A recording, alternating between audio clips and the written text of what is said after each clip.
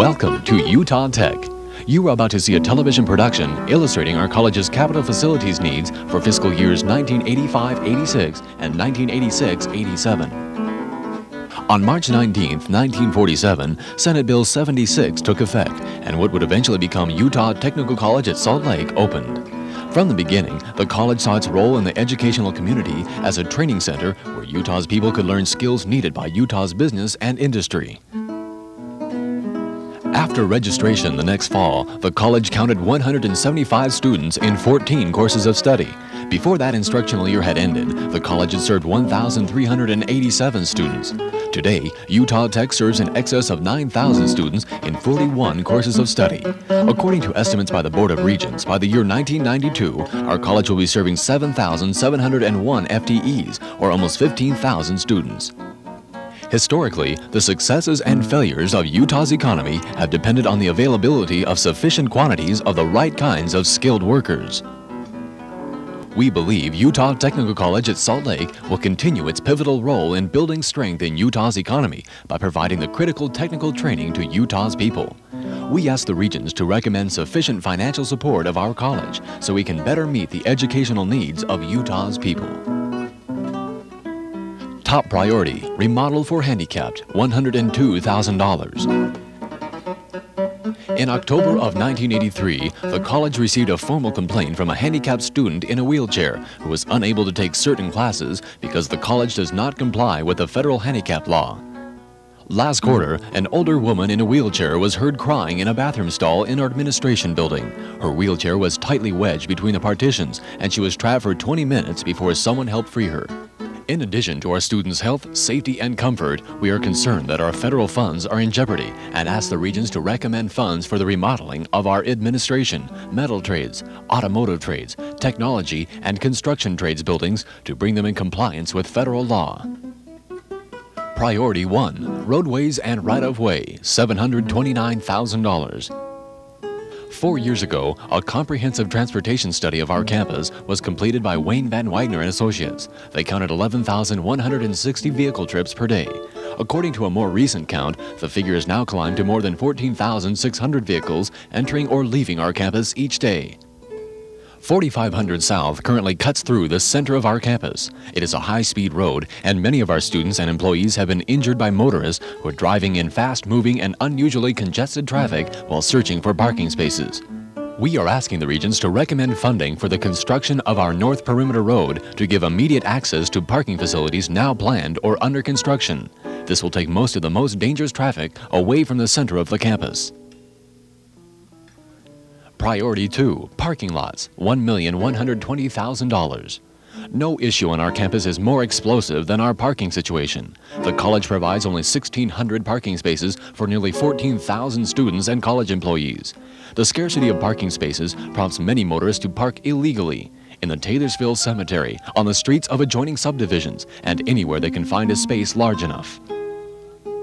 The legislature has not helped us with our parking problems for more than 10 years, and although we have tried, we are unable to provide sufficient parking lot repairs from either the sale of parking stickers or revenue from parking tickets. In conjunction with the DFCM, we are building a 200-space parking area to replace the 142 parking spaces lost when construction of our new business building began. We ask the Regents to recommend construction of 1,015 parking spaces.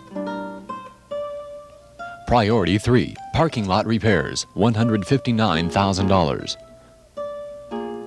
3 of our parking lots, encompassing 154,000 square feet, are deteriorating much faster than we are able to repair them. These parking areas can be saved from total replacement by a 2-inch asphalt overlay. The cost of the overlay is only 30% of the cost of total surface replacement. We are asking the Regents to recommend the repair of these 3 parking lots. Priority 4, Business Building Phase 2, $5,638,000. The Utah System of Higher Education projects a 45% increase in college and university enrollments by the year 1992. Our college will grow faster than the system average. Last year's legislature authorized us to accept 500 more student FTEs next year, a 10.5% increase. We cannot grow larger without additional funding. Our college is already overfilling classrooms and teaching students in places that are too crowded and neither environmentally nor ergonomically conducive to good educational programs. In addition, high technology is significantly impacting School of Business programs. Businesses and industry are demanding all business majors to acquire computer-related skills learned by hands-on experience in laboratories. Our existing labs are busy from early morning until midnight and on weekends. We are currently unable to provide enough lab time for such students, and the increasing demands are forcing us to spread lab time even more thinly. We ask the Regents to help us relieve the compacted conditions for faculty and students in the School of Business by recommending the funding of the second phase of our business building. The second phase will add 49,000 square feet to the structure. Utility tunnels, sidewalks, landscaping, and parking lots have already been installed in readiness for the second phase. Priority 5, Structural Concrete Repair, Automotive Trades Building, $42,000. Structural concrete deteriorates rapidly unless it's made impermeable to water. When water gets into the concrete and freezes, chunks of material break loose. Moisture also causes the steel reinforcements to rust, which causes further deterioration and a general weakening of the structure. Last year, we received funding to correct deteriorating concrete on our administration and construction trades buildings. The automotive trades building is next in line for such repairs. We ask that the Regents help us prevent this building's further deterioration by recommending funding to repair damaged steel reinforcements and waterproofing of the concrete surfaces. Priority 6, Landscape Beautification, Redwood Road Campus, $207,000.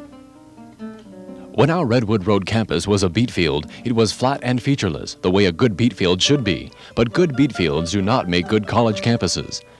The physical appearances of our campus is the first and often the only impression passers-by receive. Ideally, the landscaping should foster a feeling of college campus. Mr. Obert C. Tanner has given the college a fountain that is in the process of construction in the center of our quad. We are grateful for this beautiful addition to our campus. We ask the Regents to recommend funds we need to make needed aesthetic improvements on our campus, including the addition of flowers and shrubs, places for outside study and relaxation, berms to break the flat expanses of lawn, and new walkways that more closely match the established flows of foot traffic. Priority 7, Storage Balcony, Construction Trades Building, $92,000. Inadequate storage facilities in the construction trades building means there are projects stacked 2 and 3 deep. Projects are left outside the storage areas, interfering with instructional programs. Apprenticeship and continuing education students have no storage space at all, and several classes have to share the same storage areas. The storage area has a 20-foot ceiling. We ask the Regents to recommend funds for the construction of a 2,800 square foot storage balcony to double our storage area and solve storage problems in this facility for many years to come. Priority 8, Facilities and Purchasing Building, $3,891,000. A central building housing facilities and purchasing operations would benefit the college in a number of ways. 1. Office and warehouse spaces now occupying parts of the administration and construction trades buildings would be available for instructional use. 2. The college's purchasing power would greatly increase as our warehouse became large enough to accommodate purchasing in large quantities. 3. By purchasing large quantities of vehicle fuels at wholesale prices free from taxes, the college would realize significant savings. 4. The college's 31 vehicles could be parked securely inside, out of the weather. 5. New shops will provide improved efficiency for electricians, mechanics, pipe fitters, and others working to maintain the buildings, grounds, telephone system, and security. We ask the Regents to recommend funds for the construction of this important college support facility. Priority 9, Replace roof on heating plant, $16,000. The existing roof is over 18 years old and has been repaired repeatedly. 2 of the patches are in excess of 100 square feet, and many smaller patches surround them. Expert opinion is that this roof will completely fail soon, causing significant damage to the contents of the building. We ask the Regents to recommend funds for the replacement of the roof of our heating plant building. Priority 10, Renovation of existing facilities, $233,000. We've grown much faster than we planned. Many of our facilities were built to service less than half of the loads they're now handling. Overloading has caused early deterioration. Our system of tactical planning provides us with an extensive list of remodeling priorities. Here are some of our most pressing needs. When our business building is completed, these faculty offices will be moved from their present locations into the new facility.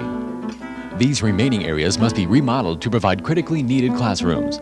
These lecture hall seats are original equipment, over 18 years old. They are all discolored, and the fabric in many is frayed and worn through. Their usefulness can be extended another decade by reupholstering them. These second-year commercial art students share this wall with our college's only gymnasium. The art students have a difficult time concentrating while basketball games are being played or when aerobics classes meet. The situation can be greatly improved by the installation of soundproofing materials. Carpets in several areas are worn thin, pulling loose from the floor and coming apart at the seams. To remove both safety hazards and preserve minimal aesthetic qualities, these carpets must be replaced. The windows in our dental assisting lab are single-pane glass. During the winter, students and patients freeze, and during the summer, they broil. The problem can be solved by installing thermal double-pane glass. Here are some other critical renovations. Install insulated glass to lower heating and cooling costs. Make several classrooms out of a large basement storage room. Increase the capacities of the cashiering areas. Change an instructional foyer into a small classroom. Administrative building internal signage. Repair classroom and office furniture. Construct a berm on the south perimeter. Remodel commercial art lab.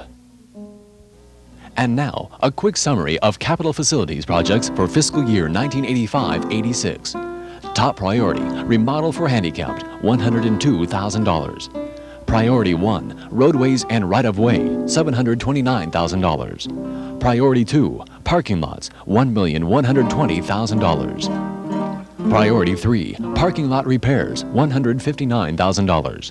Priority 4, business building phase 2, $5,638,000.